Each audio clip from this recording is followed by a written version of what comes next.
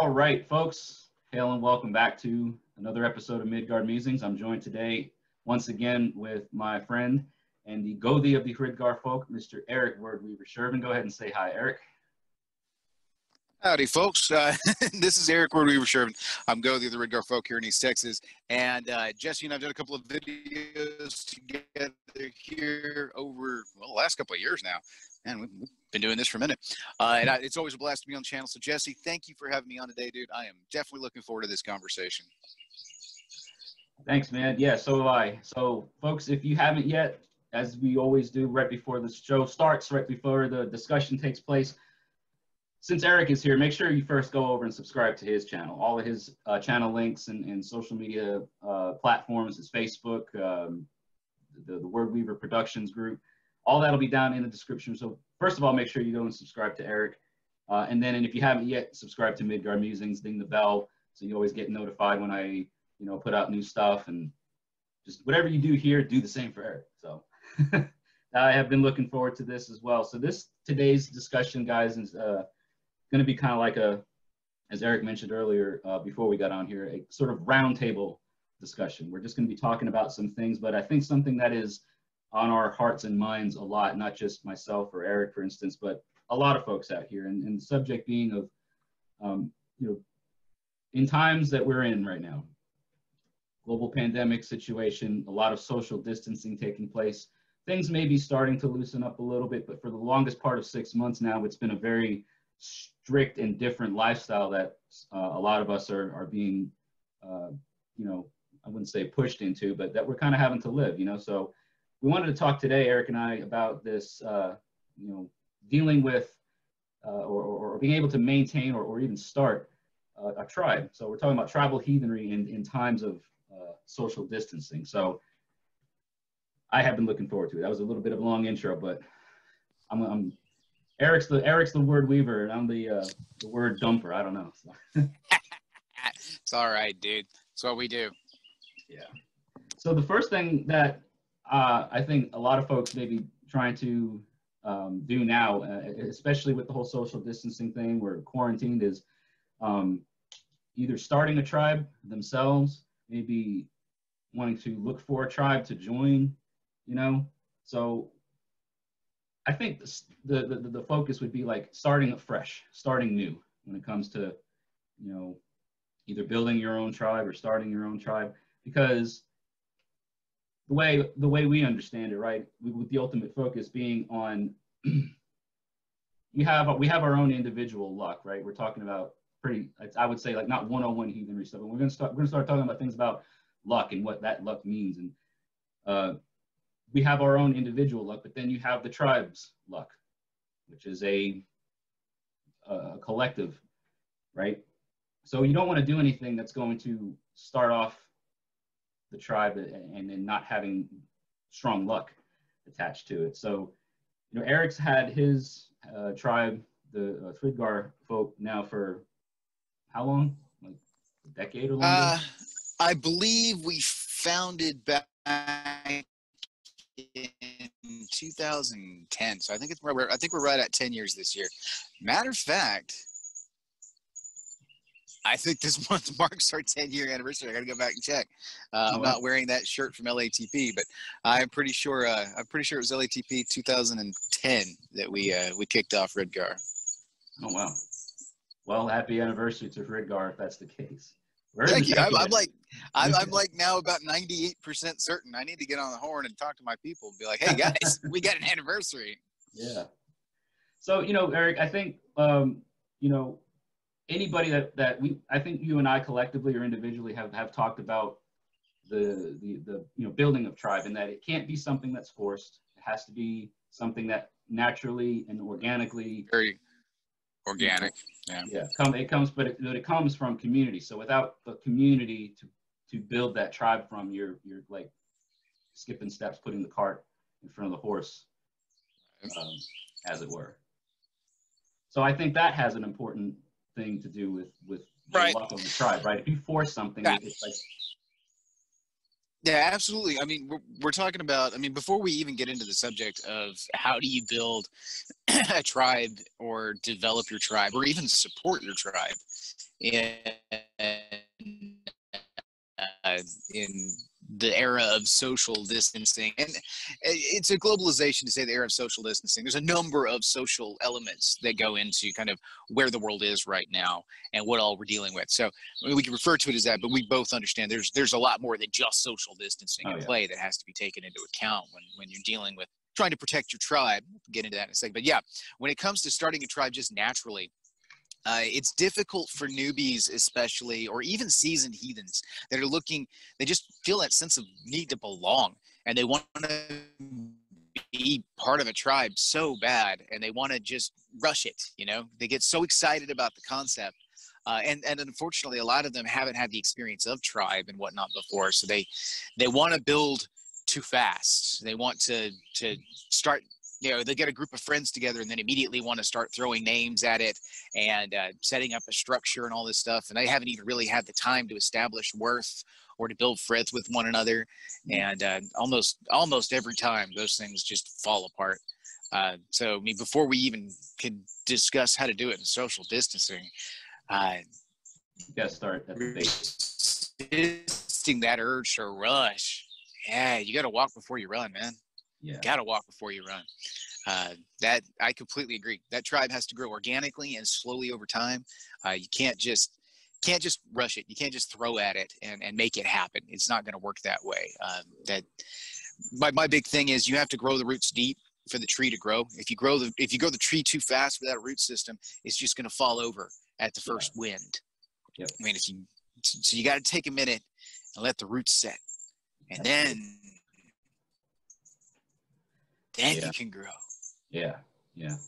And that's kind of how it started. Like for me, you know, for instance, I had not been looking to, even though there were some, you know, local kindreds or tribes in my area, when I was looking to be a part of something, right, belong to something, their tribal structure just didn't fit what I was looking for specifically, and I had nothing wrong to say about those folks. It's just it wasn't fitting for me.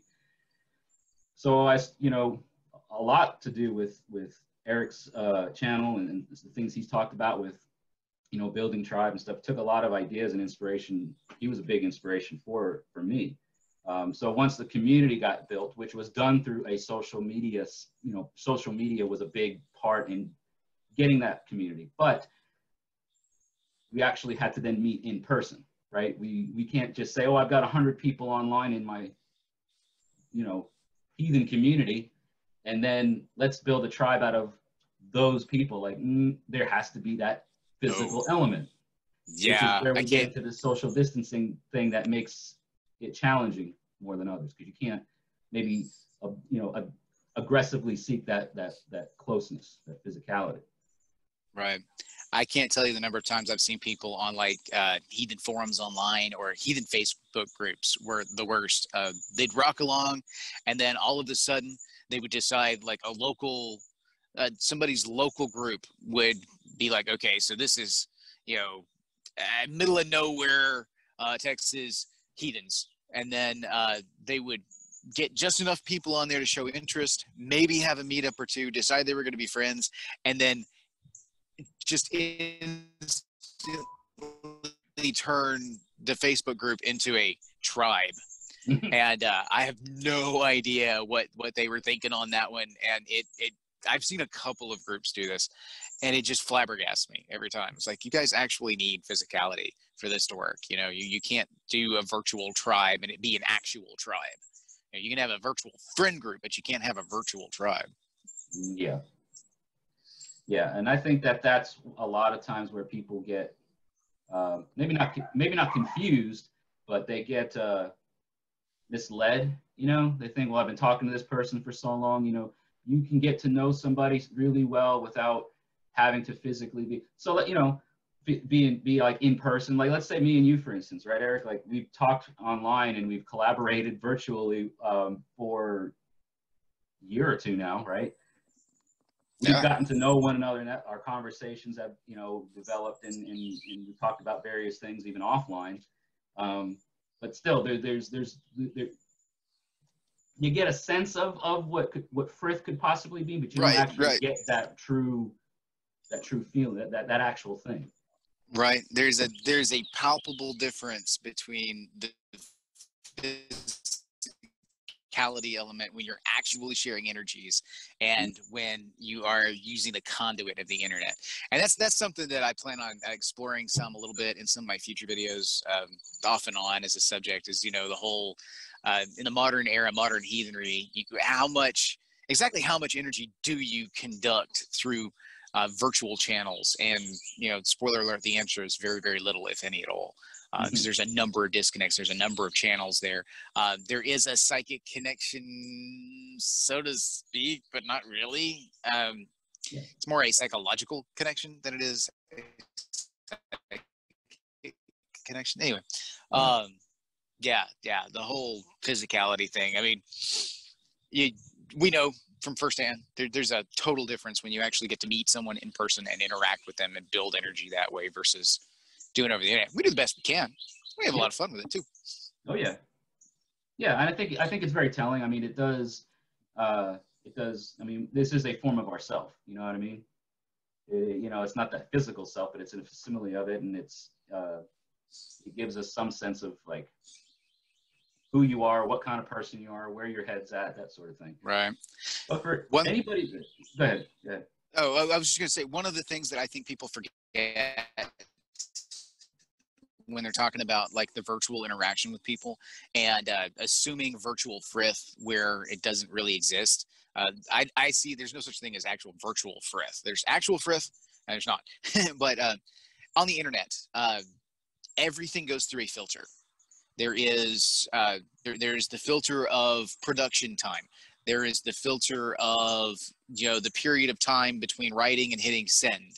There is the filter of persona that a person may be putting on for a short period of time, like a video call or something like that. And then once the call ends, they step out of that character and back into themselves. You really never know what's going on the other end of the screen. I mean, if you look at some of your favorite celebrities and stuff in movies and whatnot, you can get a false sense of that kinship with them. That, again, false kinship thing that I keep coming back to on myself. And you start to assume that you know them based on the persona that's been presented to you.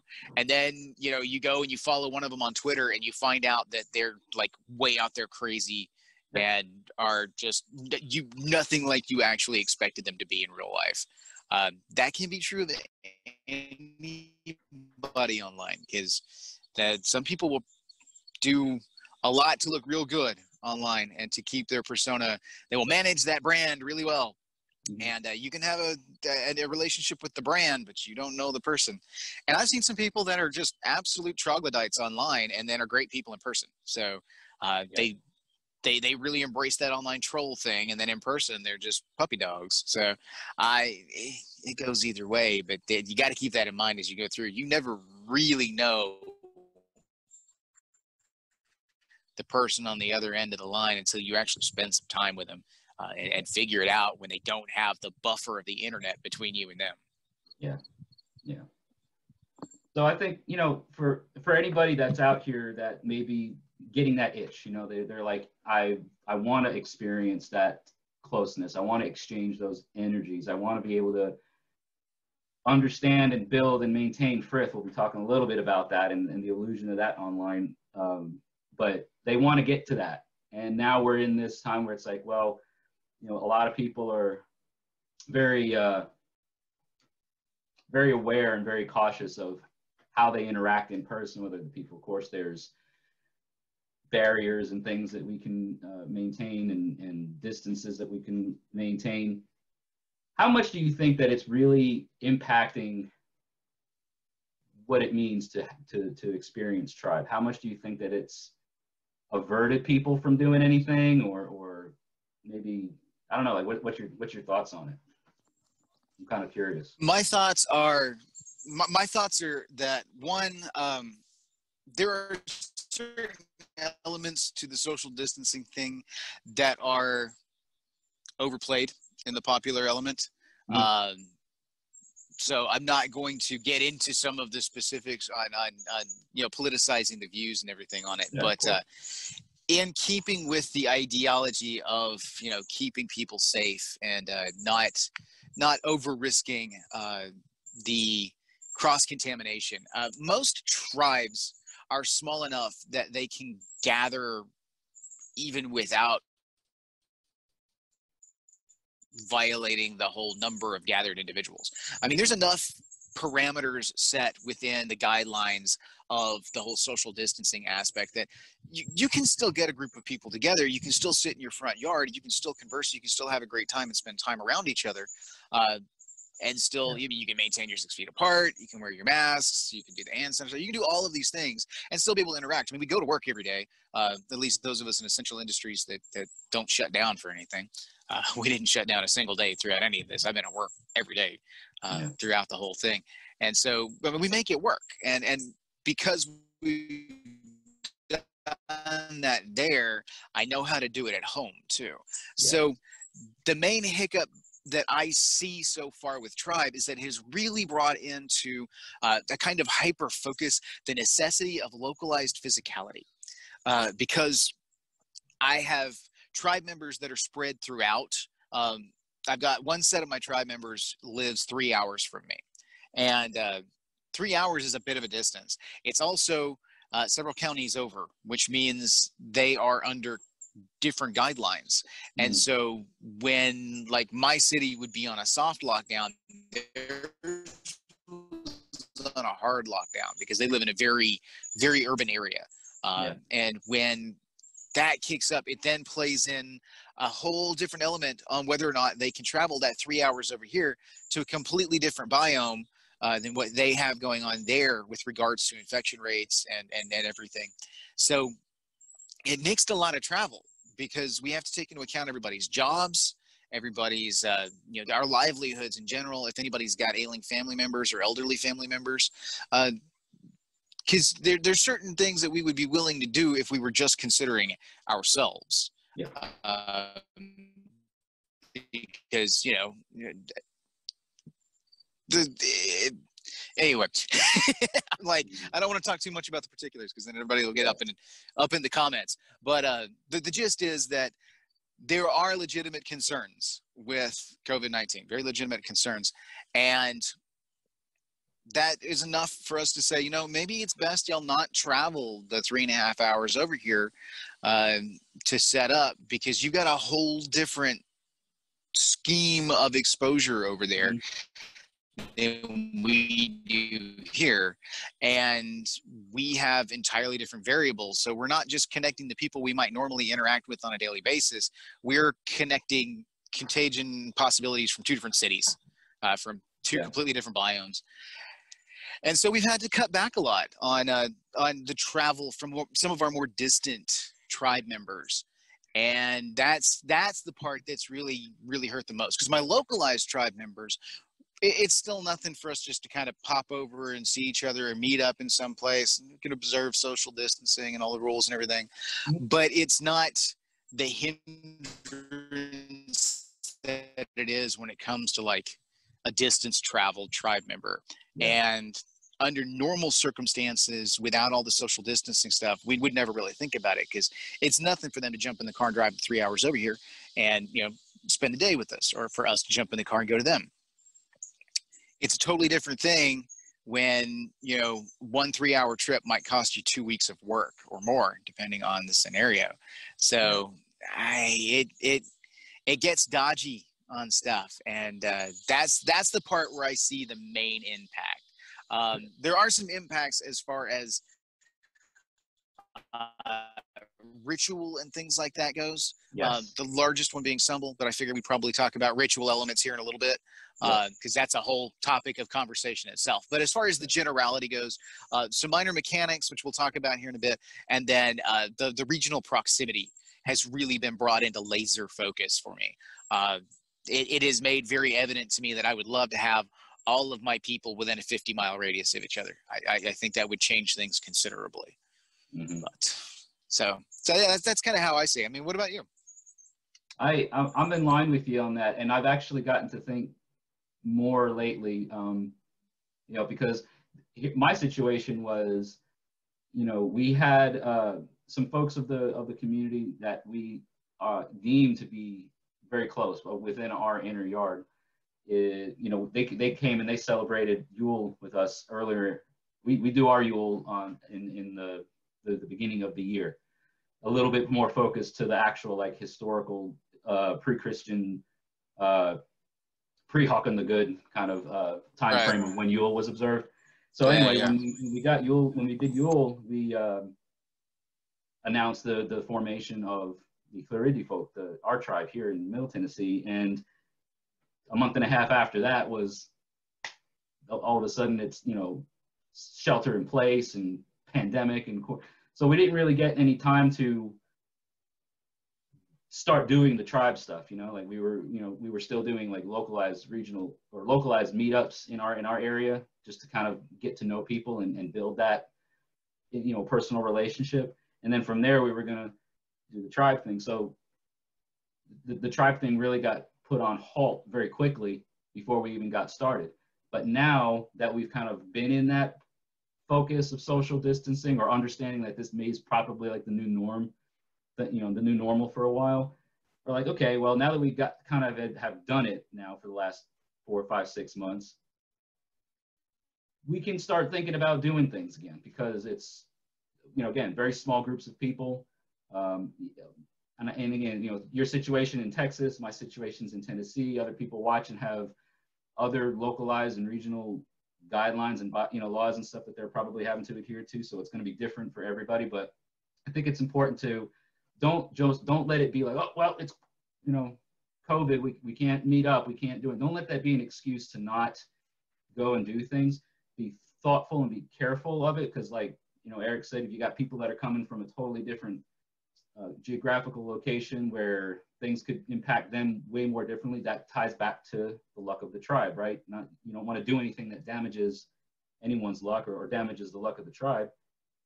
And just be considerate, right? Like don't do things that are just so selfish that it makes the whole situation bad. So I think the lesson that I've kind of taken away from this whole thing is that you can't replace the actual, personal physicality of tribe. You can't replace it with anything.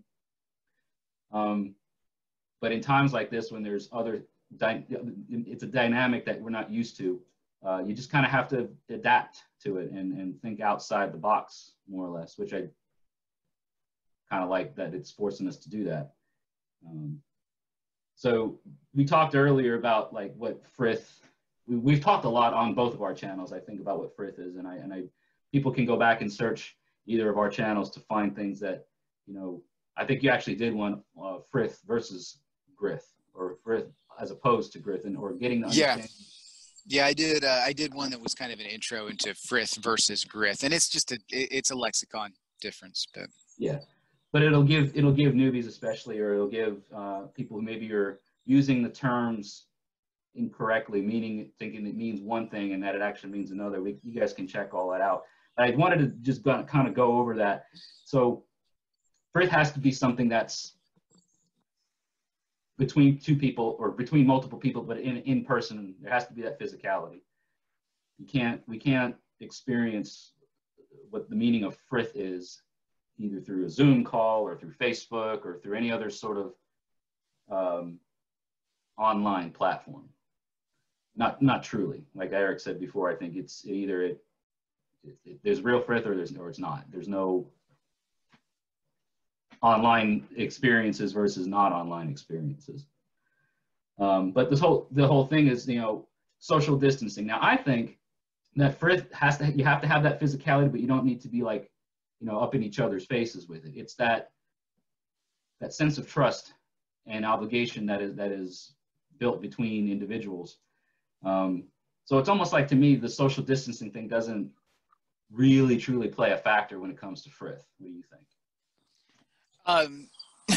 Actually, in a way it does.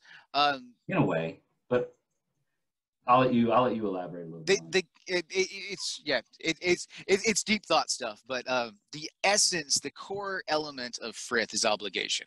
The trust that is born, that is intrinsic within frith, is born out of upheld obligations, social obligations to one another, the obligation not to hurt each other, the obligation to defend each other, the obligation to fulfill whatever your role is within the social contract, et cetera, et cetera. And it builds up over time and just kind of organically develops. I mean, you're born into frith in the family, but you can assume frith with other individuals as you engage in a back and forth of mutual obligation, mutual upheld obligation. And so it's kind of twofold what I wanted to talk about here, but on the one hand, the online thing, as far as the virtual versus real and the establishment of frith, there's no obligation, no meaningful obligation to one another through the digital medium, if that is your sole relationship. You may have business obligations, and upholding those things, like, okay, for instance, you and I set up this meeting today to do this Zoom call. And if either one of us had not shown up for it, that would damage our reputation in the other person's eyes, how reliable we are to that person. But it's not something as intrinsic as, like, you trusted me dearly, and then, I sold something very, very dear to you and didn't even think about how you were going to feel. That kind of stuff is a betrayal of frith, But this would be more of a betrayal of gefrain, which is damaging to the reputation. It functions in a similar fashion from a superficial level, but that's more what we're dealing with online. Is we're dealing with a mixture of gefrain and grith, and people don't necessarily understand how those differ versus frith, which right. Again, that you can go back and look at the videos to get the nuances on that. But the point that I'm making, as far as how social distancing may play into frith, is at that core element of obligation. One of the obligations that you have to your frith web is to care for their well-being and to not do something selfishly that may damage their well-being. So in essence, by not necessarily gathering my tribe for like festivals or something like that during the middle of a major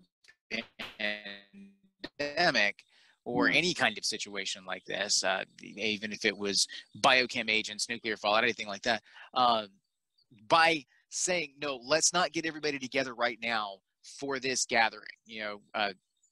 It'd be different if we're like gathering to help protect each other and provide food and all that stuff, and we're doing the commune kind of thing. Yeah, that would be different. But for a socialized gathering, to say, okay, maybe we need to hold off just a little bit for social gathering, even though this would be something that would normally be a frith building exercise. I'm looking to protect our frith by protecting you guys, by not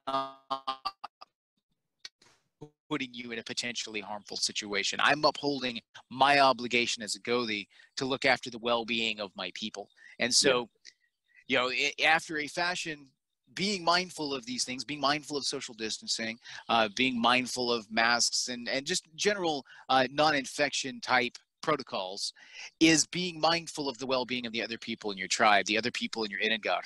And in doing so, you're upholding your obligation to them. To not do so, to be unnecessarily risk-taking in the way you do your gathering, would be disrespectful to them, because you're telling them you don't care whether or not they're out for 2 weeks or more, or if their health takes a significant turn, or if they have any compounding issues that there could be more to it if they were to contract the disease. It's a mindfulness thing in the general concept of the principle of the matter. So that's kind of my take on that. Yeah. No, and I think you bring up a really good point too, because when we're talking about like preserving luck and preserving frith, maintaining it, it's like a preventive measure. It's like the maintenance you do before the problem actually arises, but you have to have something already there. And that's where I think a lot of people now, especially if they didn't get that chance to experience something in person, they're like, well, it's because of the pandemic and now we've got to do it differently and this is modern times. It doesn't change the actual roots of it all. You know what I mean? It doesn't actually change the basis of it. Like, okay, well, just because of E, B, and C doesn't mean that we just jump to L, M, and Yeah, N. Or like just we still because have it's more difficult now doesn't change the metaphysics behind what's going on. right. Yep. There's very real functions that are going on here that you can't bypass just because it's inconvenient. Exactly.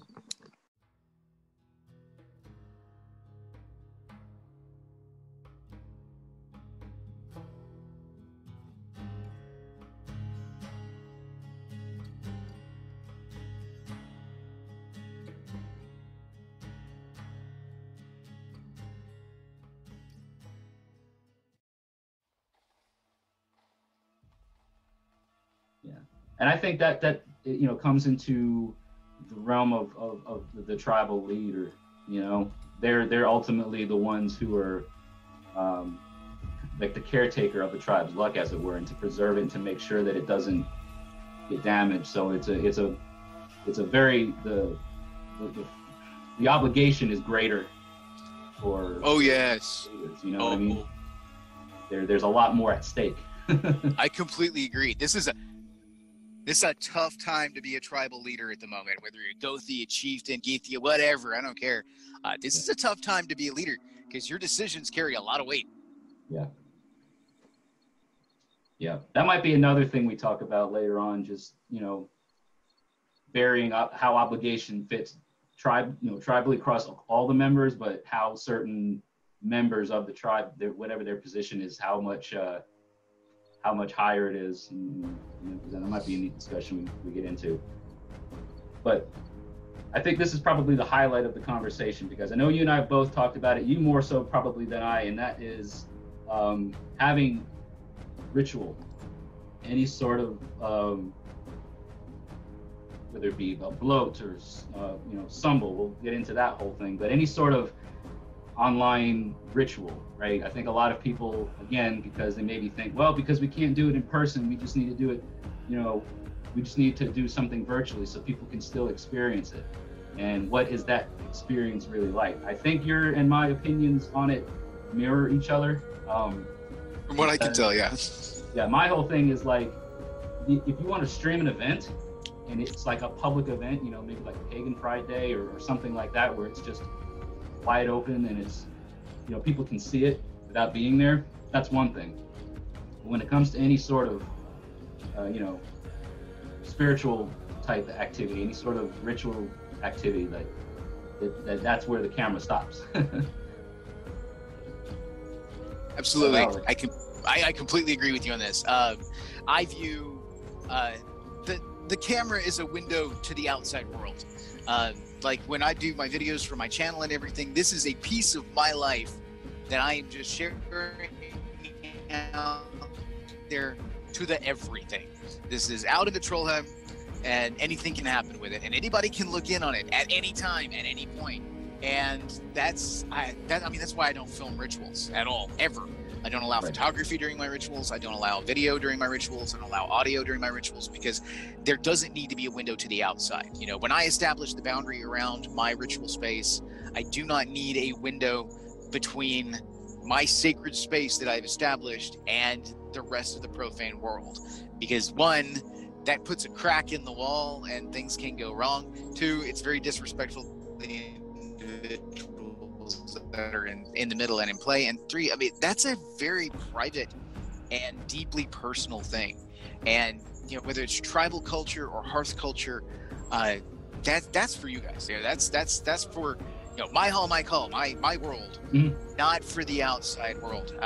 And yeah, it gets real.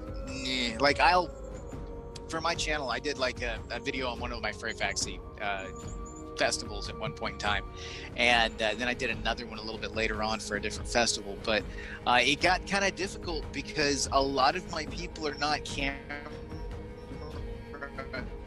comfortable. You know, it takes a special kind of person to be like, okay, yeah, I'm gonna get in front of the camera and talk for everybody across the, you know, some odd thousand subscribers that may be viewing the channel. They don't necessarily want to step in front of the camera for that, which means I can't exactly take panoramic shots of what's going on, because, I got people don't want to be on camera, don't want to be on the internet. So I very rapidly realized as I'm going through here talking about these different things, it's like, I can't really show you guys what it is to be at my festival because that's a deeply personal thing. And while I would be okay with showing certain elements of it, I still wouldn't be okay personally with ritual or anything like that. But, I mean, I wouldn't have a problem necessarily showing people playing the games, but even that's deeply personal to them, and they didn't want to be on it.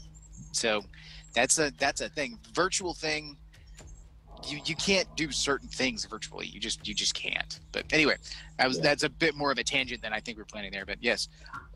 So ultimately, I don't think that the integrity of ritual, whether it be tribal, floats to the gods or something, or even, I say symbol, right? But even though we'll talk a little bit about that, but it's like you keep the integrity of those. Yeah, things. Symbol's a whole conversation. Yeah, that's a whole other animal. But it's like you can't maintain the integrity of those things virtually, So, but I think a lot of people think that they can. Oh, well, they can't attend this year, so they can watch it online. They're not getting the same thing out of it. You're not. I don't know. I just kind of look at it very. Kind of shake my head a little bit, like, not. Yeah. I mean, ultimately speaking, it's a your call kind of situation. Yeah. Yep. Yeah. That's like But personally, it's definitely one of those things where. I agree with you. I think the integrity of ritual is compromised by the introduction of that outside window and that technological element. Hell, I don't even allow electronics in my sacred space for some of the influence that it has on the flow of energy when we're actually doing ritual, let alone, a camera to the outside world. So I don't know. I mean, for folks that are watching, I'm sure we'll see somewhere down in the comments, well, actually, this, that, or the other, they're going to weigh in. But we encourage that. Like, I personally like to see what other people have experienced or what other people's ideas are. And because, again, like, your hall, your call. I'm not saying that you're a lesser heathen or a bad heathen for allowing this sort of thing to happen or whatever like that. That's not our place. These are just ideas and opinions being shared. But I think that one thing that the social distancing thing, or not the virtual meeting thing. I think one thing that can do is it can give enough sense of connection with your people. Like if I talk to you on the phone and I see your face at the same time, it's almost like, wow, there's Eric, and it's been so long that we've actually seen each other, but I can see him now. So it kind of fills a little bit of that gap, I think. Versus just typing messages or sending text messages or whatever. So I think there's some value to it. I just don't think that it should be something that's used to replace the true meaning of tribal activity, being together, having that physicality to it. And I completely agree with you on that. The one thing that I've observed when it comes to, like, on the subject of like Zoom calls or like video conferencing calls, with relation to how it pertains to modern heathenry, I find that video conferencing is very, very helpful with being able to maintain connections because you can actually have some virtual face-to-face interaction with people. But I find it to be more effective once frith has already been established.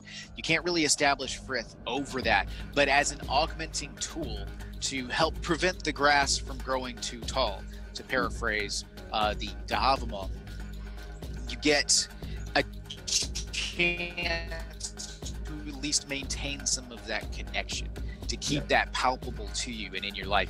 I don't think that you can forge new frith connections that way, but I do feel like it can be used to augment what you already have in place. The value for it to me is in the social cultural element of things. And I think in that kind of an instance, like with my tribe, I can do Skype calls with my people, and some connection is better than no connection. And if you look at like Eric Wodening's We Are Our Deeds, you get into the action is better than inaction. In this particular instance, it's better to have virtual contact than no contact.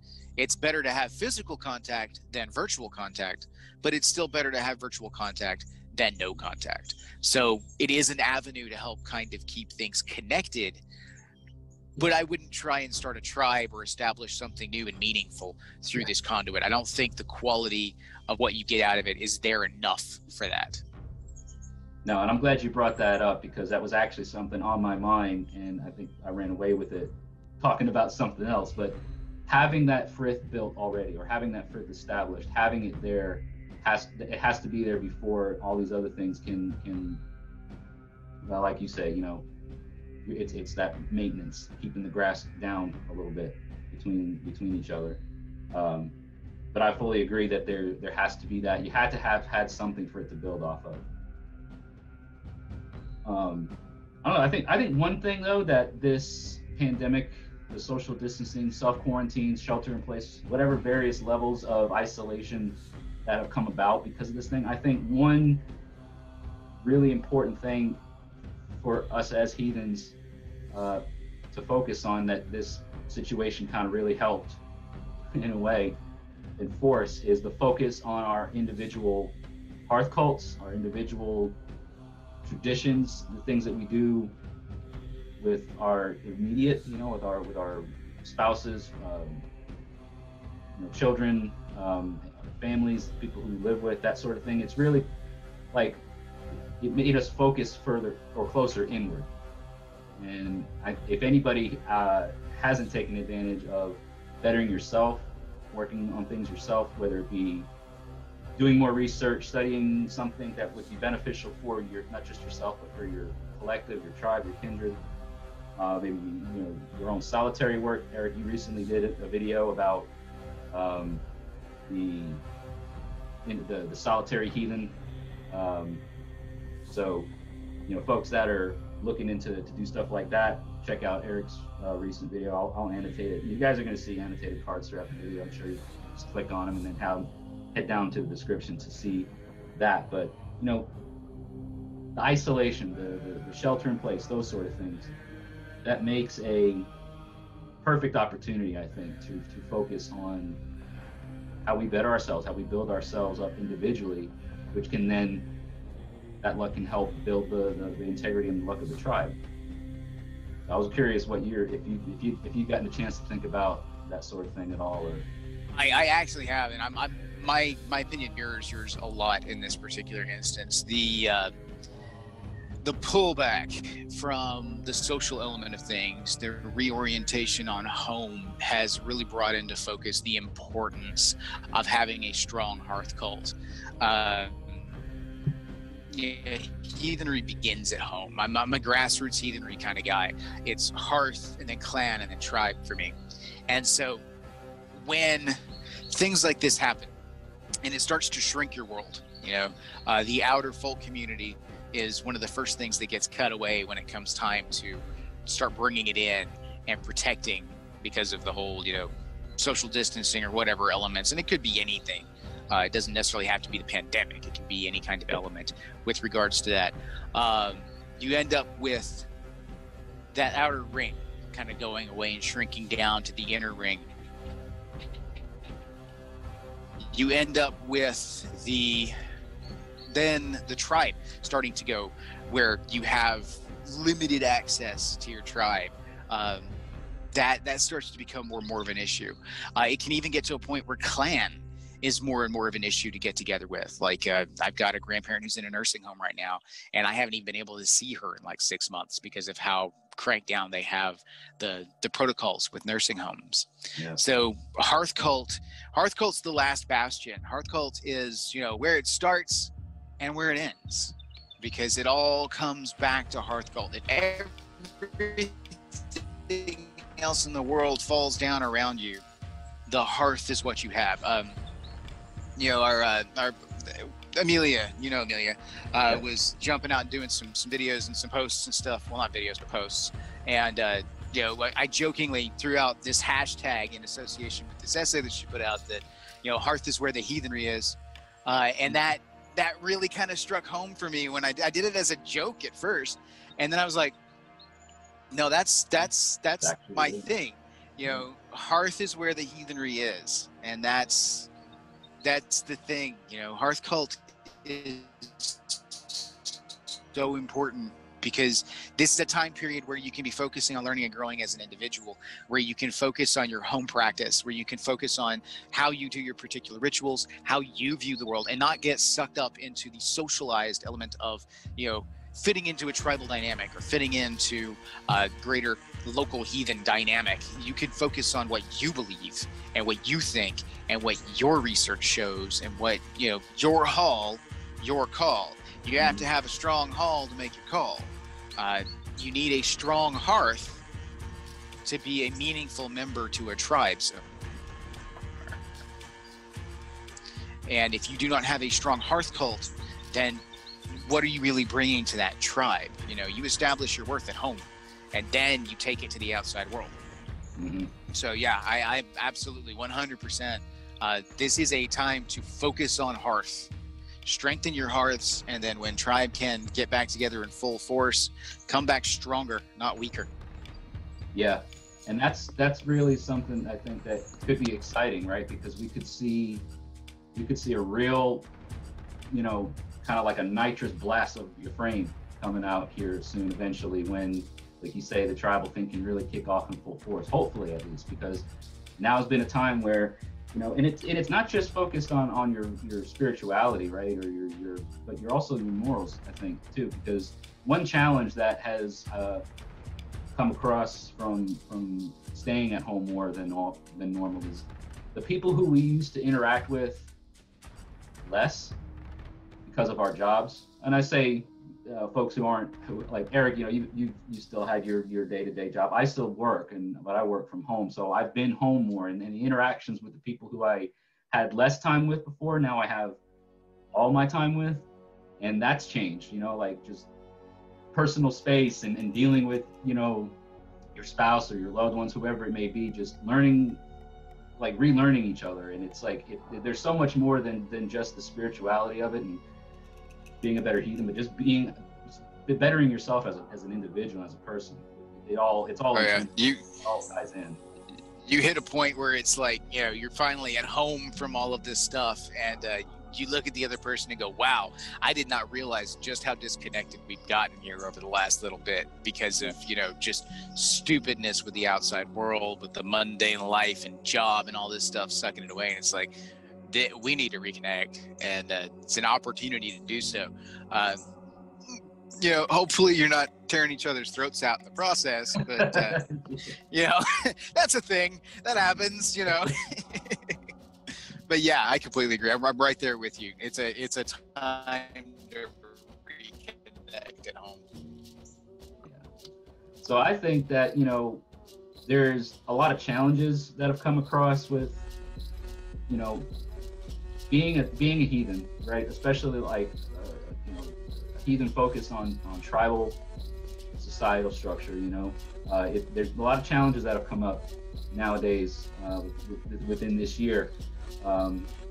But there's also been a lot of opportunity as well, which is what we've kind of closed on, right? The focus on ourselves, the focus on our hearth, because when anything else or everything else falls apart, hearth is where we come back to, and hearth is where it's at. Hearth is where the heathenry is, you know, which is a great hashtag, but it's a great summation of it all. And yeah, let's make that a thing, folks. Get out there. Yeah. Hashtag hearth is where the heathenry is. I'm definitely for that. To make a trend, you know. Focus on your hearth. Focus on yourselves, and then you'll only be better set up to go out and do that thing. If you are in an area, right, where, well, there's really nobody around, and I think we both, Eric and I both have heard from people, well, there's nothing in my area.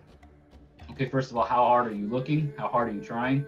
And then if there really isn't, what's stopping you from putting something in your area? Because if you are looking for something in your area, then chances are there's other people who are looking for something the same or similar, and they may be feeling the same way, and you may be the one that can, you know, give them something to find. So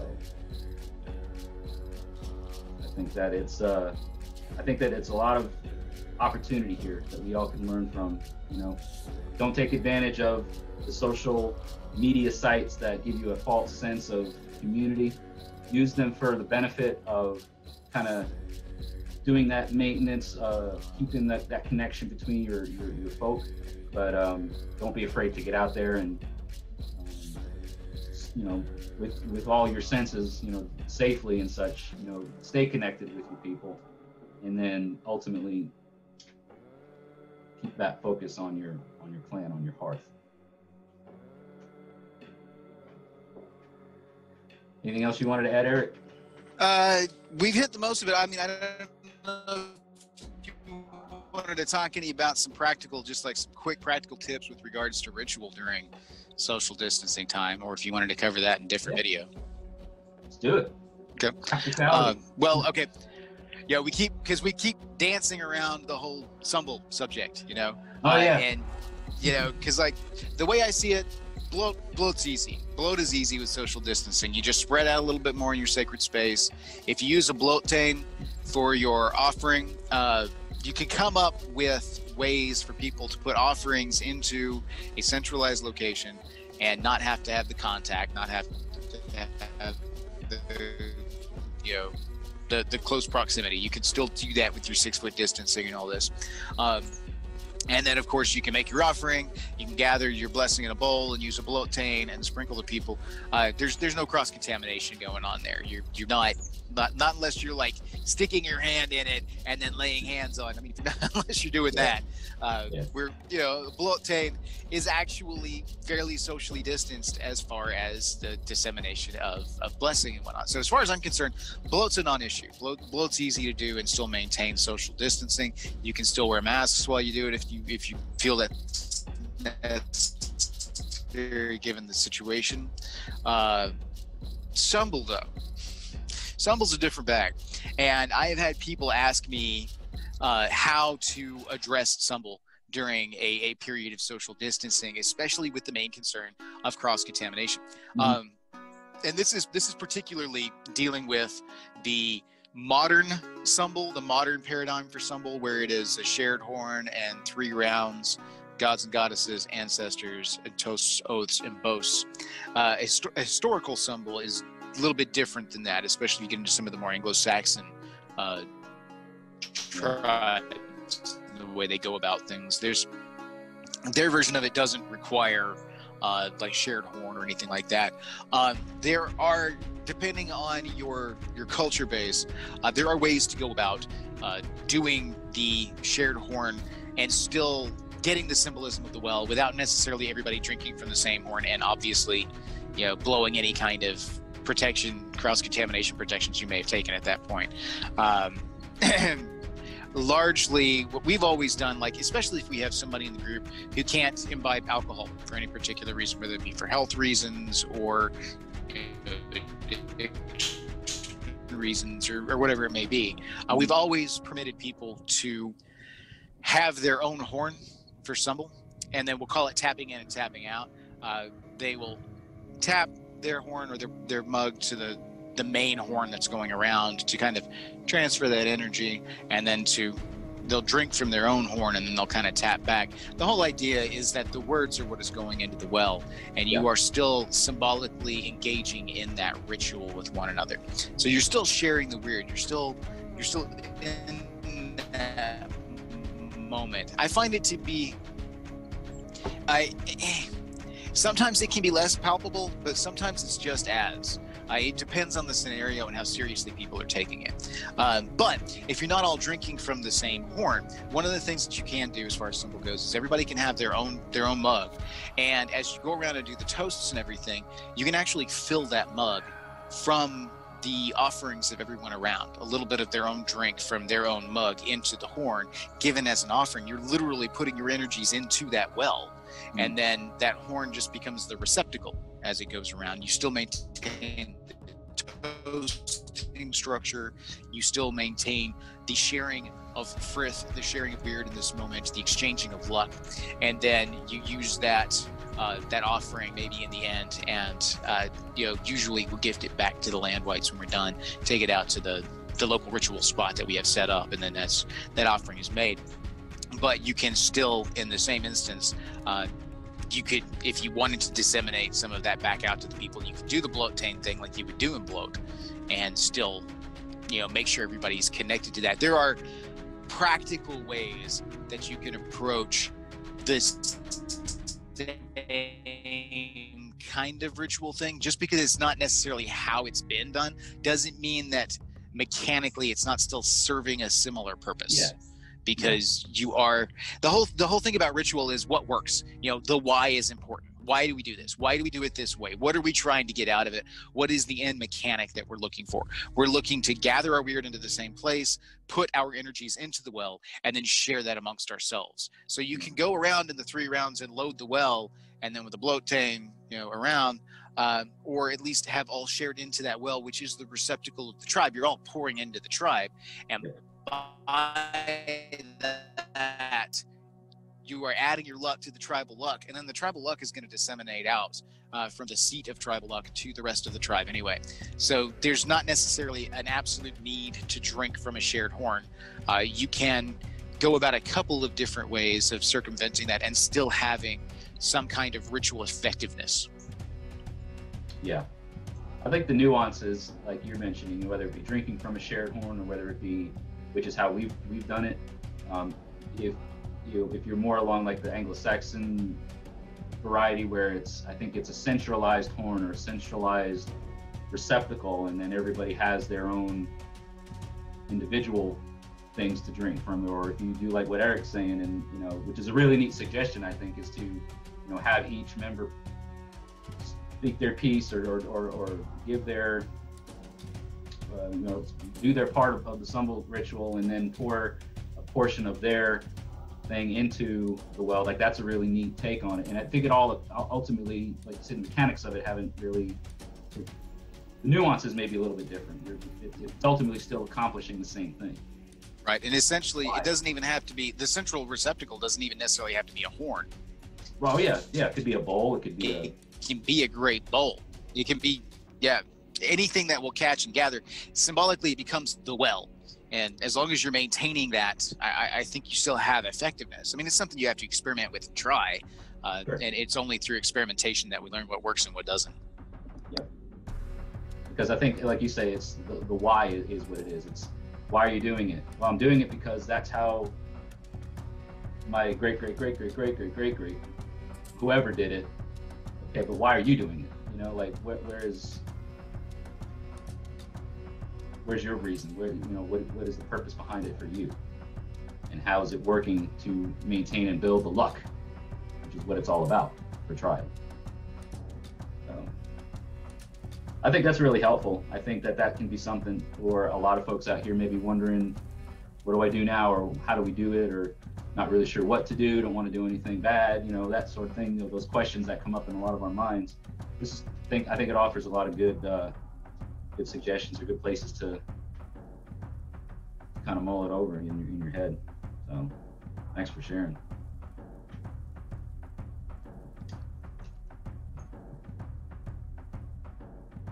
All right, what else? Was this it? Does this cover it for us, I think? Nice. I think we pretty much hit most of the points, yeah. Yeah. I mean, we've kind of run the gamut. I'm having to run through that list in my head of what we said we were going to talk about. I think we've hit about all of it.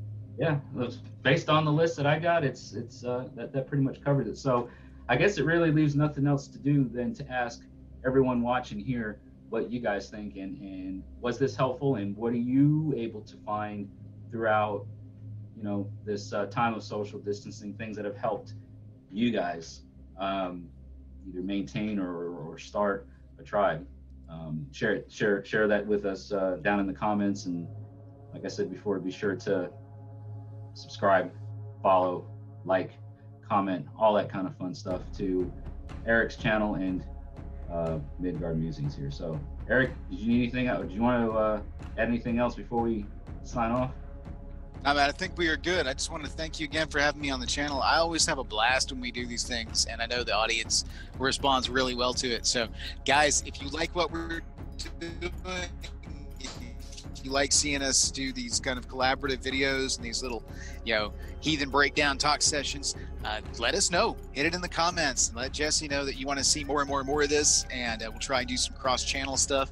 As anybody that follows my channel knows right now, I've got some stuff that's kind of up in the air at the moment that makes my side a little uncertain. So I can't really commit to collaborative stuff on my side right now, but that will change as things settle out. So I'm looking forward to getting some more stuff over on my side of the channel too. So, but thank you guys for watching. Thank you guys for supporting both Midgard's Musings and the Raven's Call.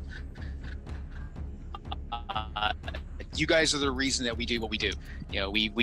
We could very well just turn inner and focus on our own tribes and do all of what is, obviously that's the most important thing to us, as you can tell from our talks on the channel. I mean, it's Hearth Cult and our tribes are our most important focuses, but there's still that little bit of us that wants to see you guys gain from this and grow, and I want to see future heathens doing really rad stuff.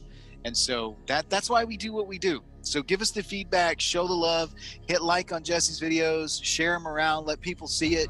And, don't be afraid to jump in there and ask questions and let us know.